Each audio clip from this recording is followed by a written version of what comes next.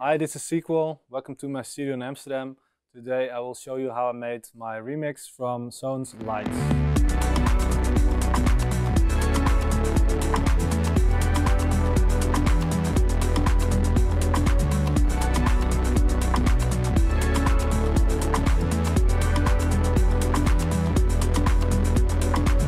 I will be discussing a bootleg I did of Sohn Lights.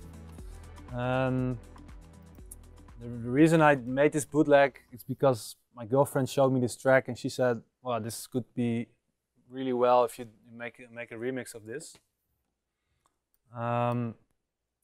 So then I just started playing around with it, and actually it turned into a really cool kind of remix, which then got picked up by Anjuna Deep, and they really wanted to release it. So then it turned into an official remix, and it will be released end of this month, or October 29th. And yeah, I'll just show you how I made it from start to finish. I started out by just taking the whole track and just cutting some pieces out of it. We weave in and out of consciousness alone. As you can see, I just took the whole track and I just looped a bit of it. I think I started out with this bell sound actually. This is the intro of the track.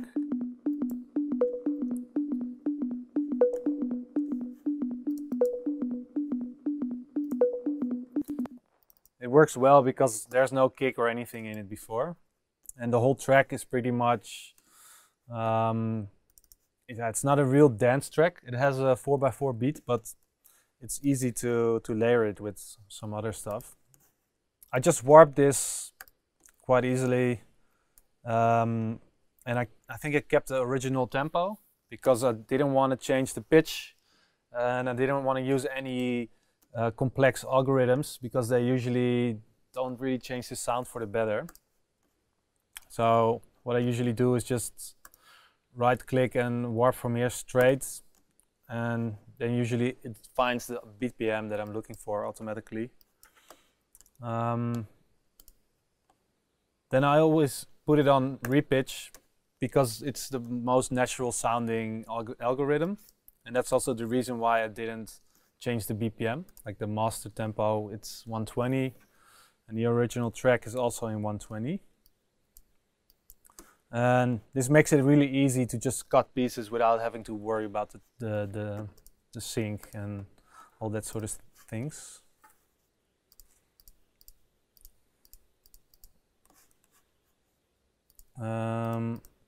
So I started with this bell. This is like the basis of the track. And I just started building around it, and I think starting with the kick, I just wanted to have a more heavier kick because the original it's quite, yeah, it's not so banging.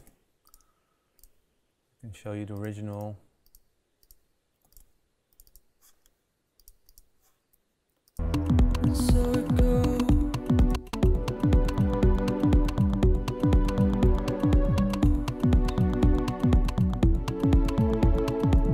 So I wanted the kick to be a bit more upfront. So I added this kick drum, which is basically consists of 2 kick drums.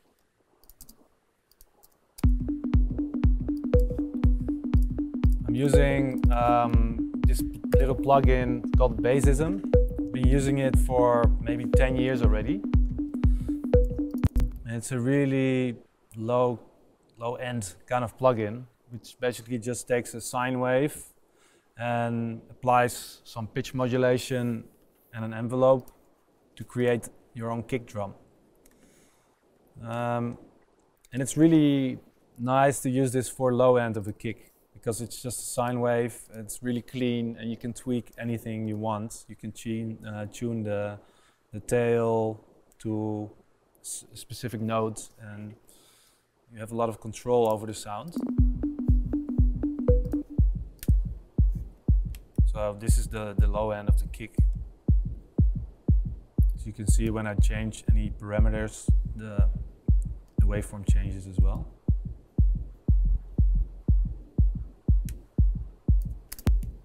Then on top, I'm using a 909 kick from the drum Sohn. It's just a little bit of attack, and I cut out the low end, and just together they just form a nice solid kick.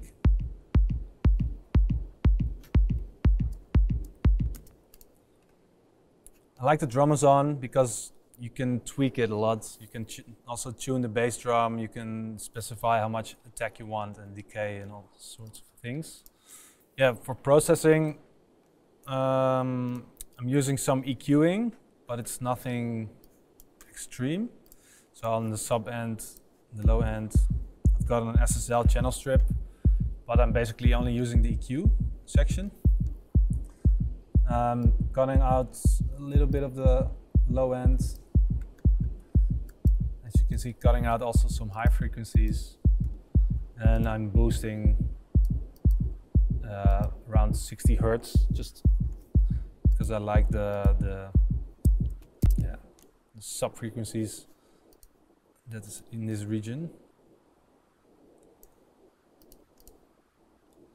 I've got another EQ, and the reason I'm using two EQs is that this is a EQ that really colors the sound, because it's analog modeled, and the FabFilter Pro Q, it's more sterile, so I can use it to really pinpoint some problem frequencies and cut them out.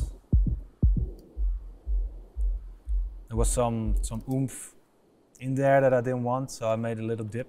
And for the rest, I just cut out all of the high frequencies because I'm going to use this other layer for the high frequencies. Yeah, on the drum Sohn, I'm also using some saturation. And this is really my go-to saturation plugin when I'm tweaking kick drums. It has a lot of crazy saturation and unwanted effects that you usually have with tape, but for some reason on kick drums it sounds really nice. This is the original straight from the drum Sohn, and this is with the magnetic on. It really changes the sound a lot. This EQ is just cutting out the low frequencies. Then to glue everything together, I'm sending them all to the same group. And on the group, I'm again using the magnetic to kind of compress it.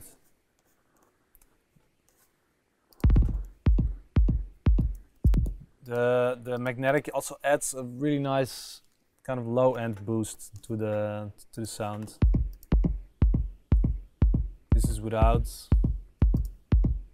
and this is with. You can see it's a bit more compact, a bit more full. Then again, some EQing, just cutting out some extreme frequencies, and maybe just a little bit of bass, and also some subtle settings on the SSL, but nothing too special. This is my usual process to make kick drums. What I then did is record the bass line. And most of my bass lines are recorded on the SH9. It's a pretty old machine from, I think, 78 or something, or 87 actually, I mean. And it's just perfect for bass lines.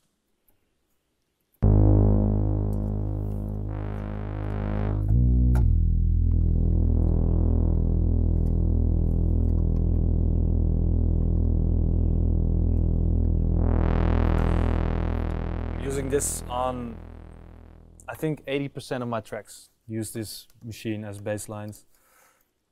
And I think I just played it by hand. It was not really properly played, so I end up tweaking it a lot by just using the warping function in Ableton.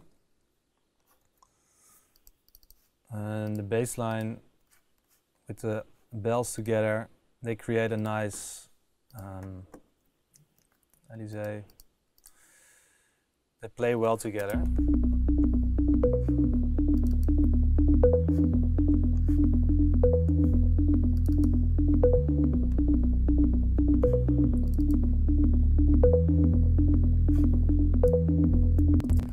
think I recorded the bass line with the cutoff fully open, and then I used a filter, the Moog filter from UAD, to create the progression in the track. I like this better because when you record the whole cutoff automation straight from the synth, it's harder to tweak it afterwards.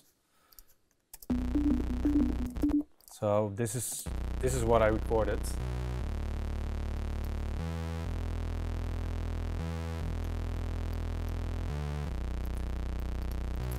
And then I'm using the Moog filter to actually drive it, put some drive on it, and just as the main filter. It's just a really nice filter. It's really fat and warm.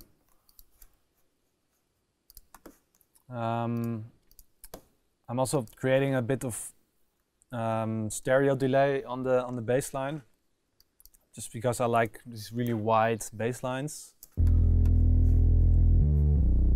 And for this I'm using the Sound Toys effect rack.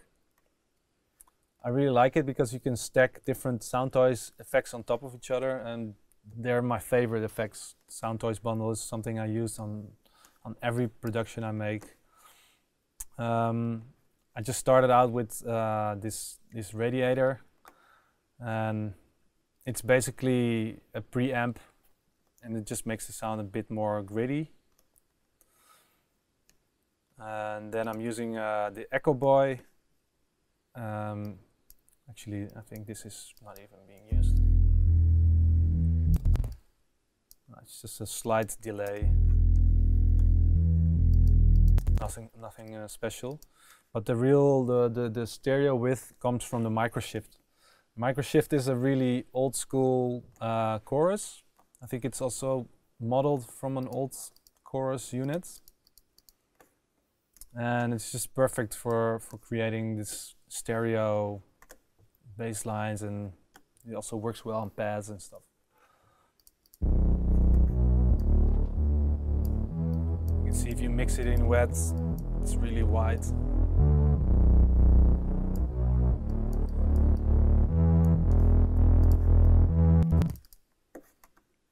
I'm sending the bass channel also to a bus. I think it doesn't really make any sense if I think about it now, but I don't know, probably I had different channels in here before which I took out, but I'm using some more processing on this bus. I'm adding even more saturation and more, I'm using the Ableton erosion just to get some more noise on it.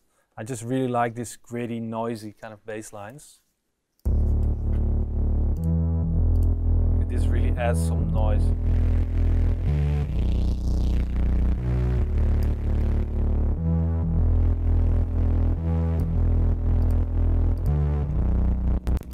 Just to make it even more gritty. And there's a bunch of stuff here on bypass. I was just probably trying out some different kind of effects. I've got the UAD Studer on here. It's like a tape saturation emulation, and the nice thing about this saturator is that it adds a lot of low end, and you've got these EQs with low frequencies, which allow you to add really a lot of body to the bass. If I take this out.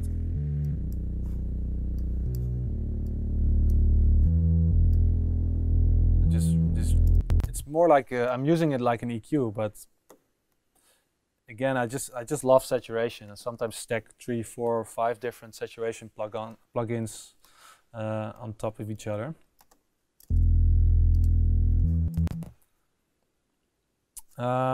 Next in the chain is an equalizer, and I'm doing some mid-side EQing. What it is that I'm splitting the mid signal from the side signal, and the mid signal is basically the mono signal of the sound, and the side is the stereo information. So I can EQ the mono information separately from the stereo information. And especially on the bass line, this is really handy because I'm using the stereo wideners. I want to make sure that everything below 100 Hertz is in mono, because when I'm playing in a club or some sound systems, they will have problems with bass in stereo. It just creates a lot of phasing issues and stuff you don't want. So I'm just using a low cut on the sides till 100 Hertz, and I have another low cut on the mid, just to cut off a little bit of the sub frequencies, just to tame it a little bit, because I was adding a lot of saturation and a lot of low end, and I just want to tame it a little bit.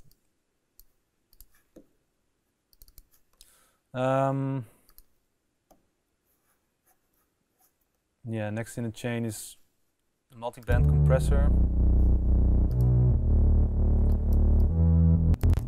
I don't know why I'm adding so much bass, but apparently it was needed. So I'm using again a multi-band compressor to expand some of the low end.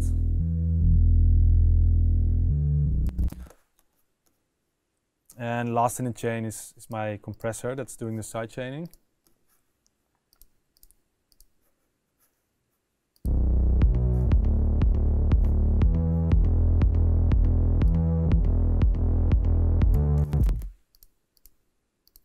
So it's a lot of processing on the bass line. And the basis for the track was, of course, the melody and the track itself and the bass line together. This just creates the whole vibe. You can hear it, it just plays really well together. We weave in and out of consciousness alone, till our bodies collide and keep us from getting cold.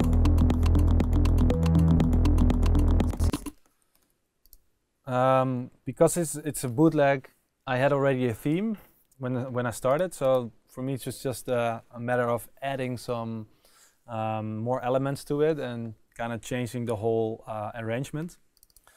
And as you can see on this track, I just got all different pieces of the original song, because there was a bit in there that I really wanted to cut out of the track, because the vocal became a bit too cheesy, and I think this was the problem with the original track, that at a certain point it just became too intense. So I just cut out little bits and pieces of the track,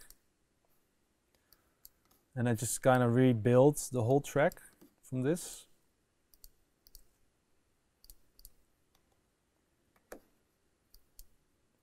And then I just started adding elements to it to just kind of paint the picture. The original track, the only processing I'm doing is just cutting off the low end, just because I'm adding my own kick and bass. But I didn't want to do too much processing because it's a mastered track, and I wish I would have the parts so I could have all the tracks separately, but they couldn't provide me with the parts, so I had to do it like this. So I choose just to cut the low end because there's already a lot of processing on it. I think then I just started adding some percussion first to just create a nice groove. So I was working with this, and then I just started adding things like a clap.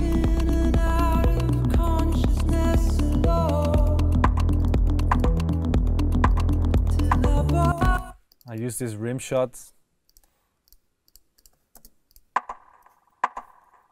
This has quite some processing on it, just to make it a bit interesting.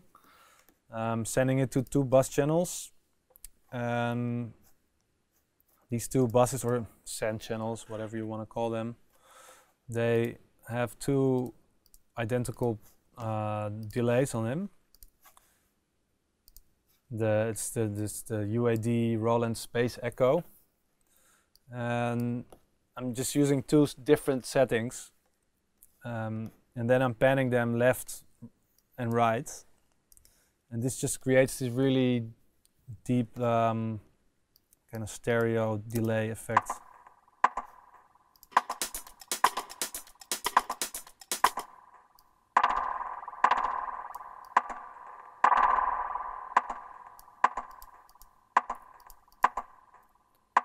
So without it, it's really dry.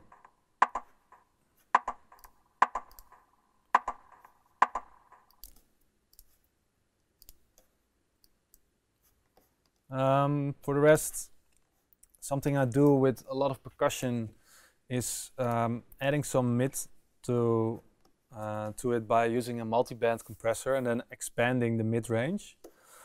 I'm doing this lately more than EQing because I like the dynamics. Yeah, I just like the way it adds mid frequencies to the sound when the sound is hitting. The cool thing is you can tell this compressor that it has to add mid when the high end is hitting, and it's basically a multi-band compressor with sidechain, but the sidechain is now being used internally. So I've got my mid band set up here, and I set it to expand. And when you go to the expert settings, you can either have it on band, which means that whenever this band is playing, it's gonna expand this region, or you can put it on free. And when you put it on free mode, it's listening to this bit of the sound. So whenever the high frequencies are hitting, it's adding mid. So it gives the clap a bit more body. Instead of just using an EQ, it's really listening to what's happening in the sound and adding mid frequencies dynamically to it.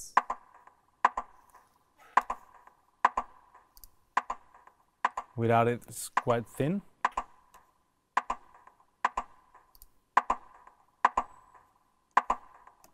And with it, it just creates a bit more body.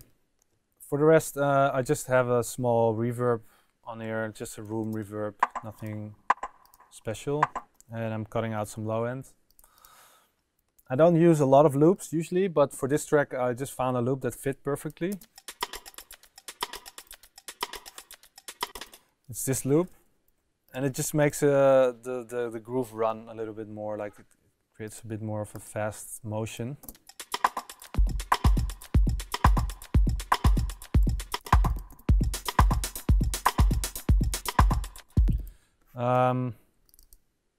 I did do some processing on the loop, and what I like to do is use the warp mode beats and then using it as a transient shaper.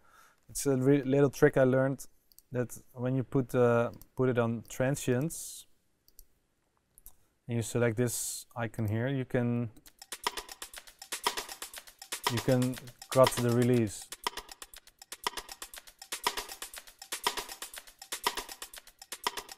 I use this to make the loop a bit more tight.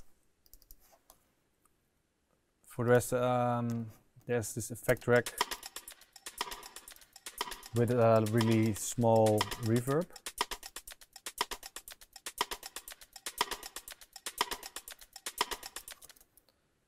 And the same trick I'm using on the clap, just adding some mid-range by using a multi-band compressor. For the rest, I add some more melody layers to it to just make it a bit more interesting. And one of the main themes that I add was this violin.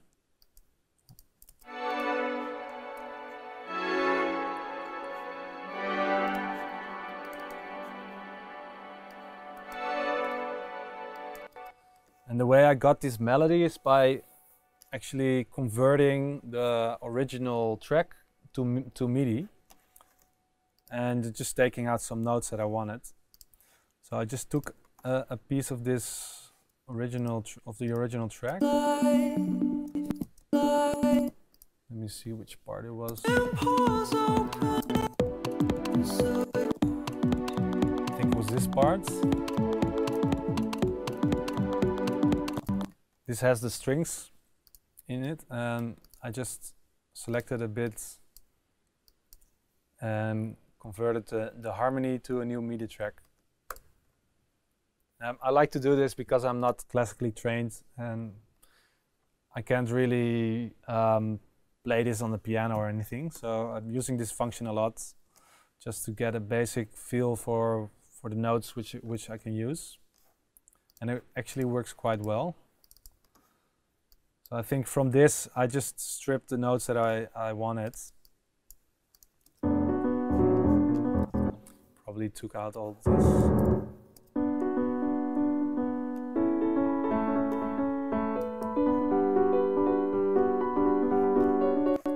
And from this I started building a chord. And the chord turned out to be this. Like you can see here, some of the original notes are still here. In the end I made this progression out of it.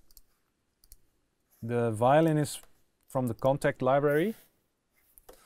And this is just the library that I got when I purchased Contact, or like Complete 9. Comes with a bunch of libraries. One of them is this string ensemble. I think it's from the factory library even.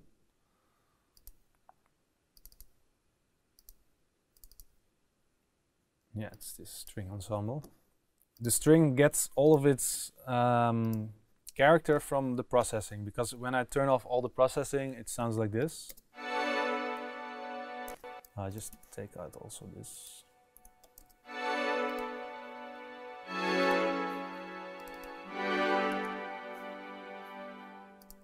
This is just the violin, but I'm adding the guitar rig, and the guitar rig is just really nice multi-effect unit, and I really like multi-effects units because I just like stacking things on top of each other and let them control each other, or let LFOs modulate it. So that's why I also really like the guitar rig. First I added a delay.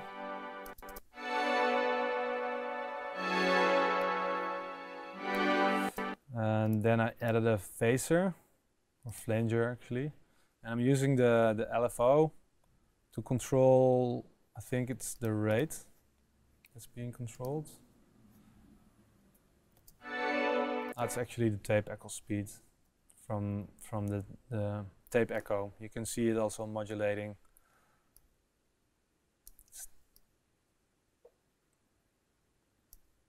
It just makes it really moving.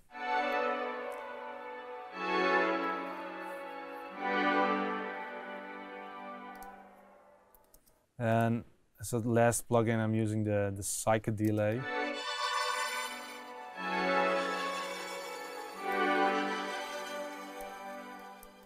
What this one does is it's just basically a delay with a pitch control. So it's adding the delays. They are on an octave higher than the original sound.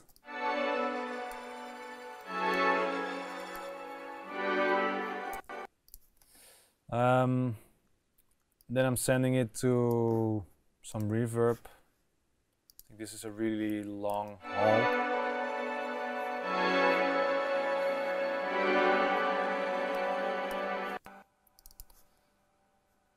And then just some saturation and some basic EQing, nothing special. But this really creates a nice feel for this track.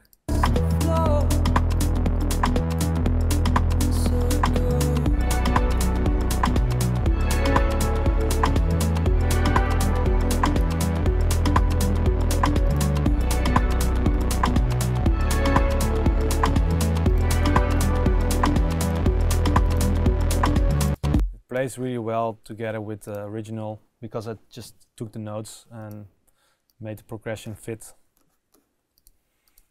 For the rest, I made some effects, melody effects, and I used again the notes that I extracted from the original track.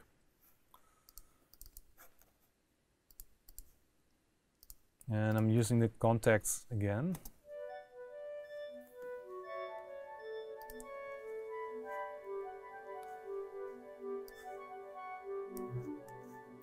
It sounds really random, but with some effects on top of it, it sounds really interesting. Yeah, so the sound I'm playing, it's a clarinet, also from the Contact library. It's from the same factory library as the other violin. On itself, it sounds a bit strange.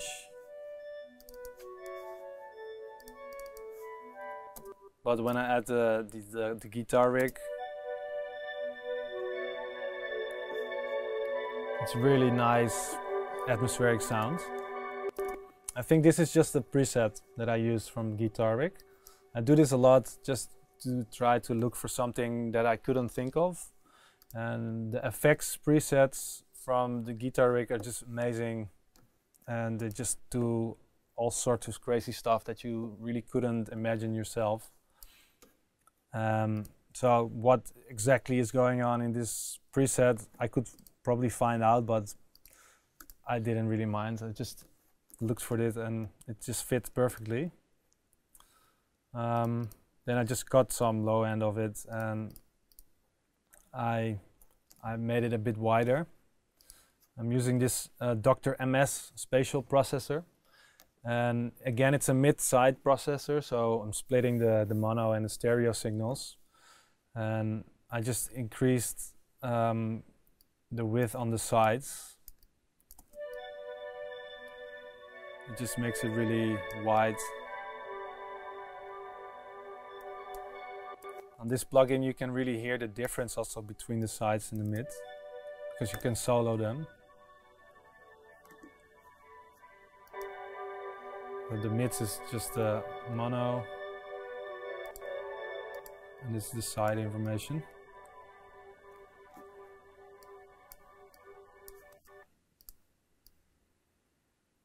You gotta watch out with this plugin though, because when you push it too far, it can create some phasing problems.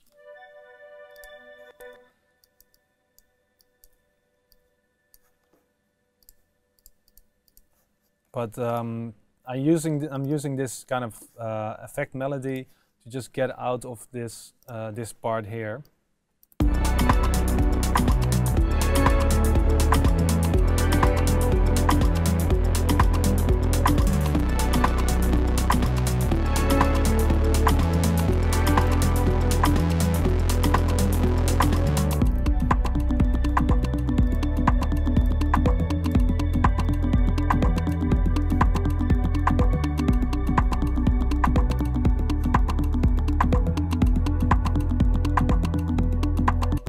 Kind of like a bridge between this part and this part. In the break, I cut obviously a piece of the break of the original track. And I just let it run with the bass line.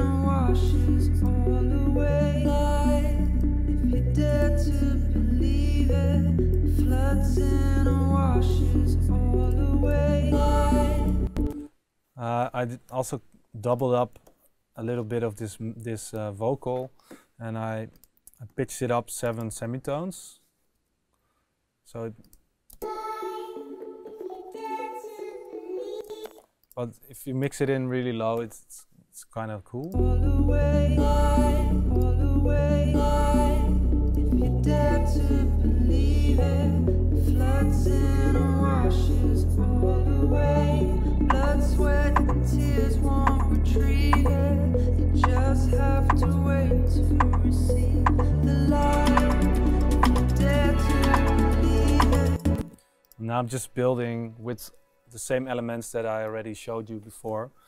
I think I didn't make that much more melodies and more elements, but I just really looked at the arrangement and tried to make it as interesting as possible with as little elements as possible.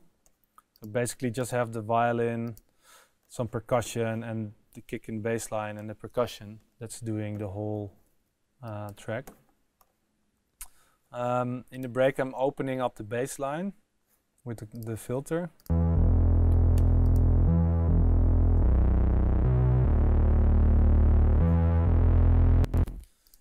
And I'm really building up towards this climax that starts here.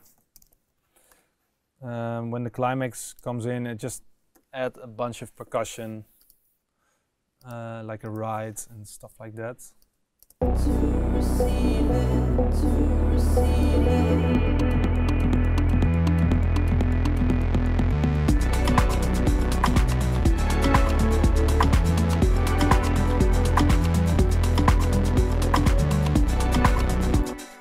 I've got these heads, like these running fast heads.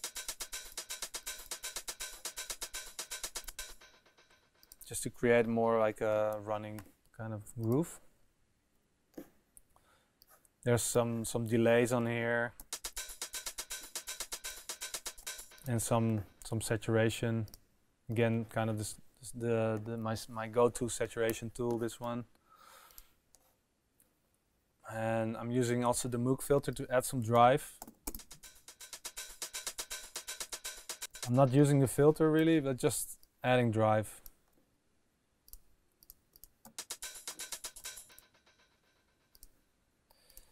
For the rest, there's this clap that comes in here. It's just a straight 909 clap, nothing special.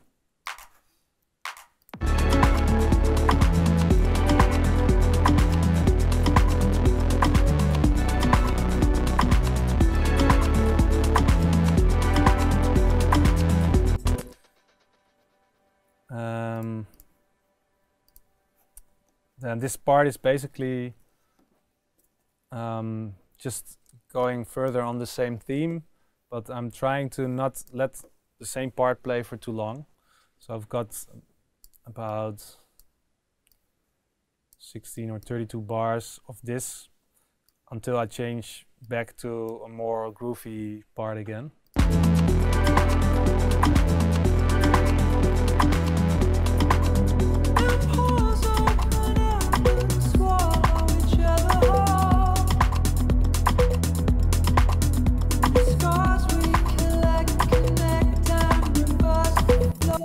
I think that's it for all the elements. Thanks for watching. The remix is out now. You can get it on Beatport.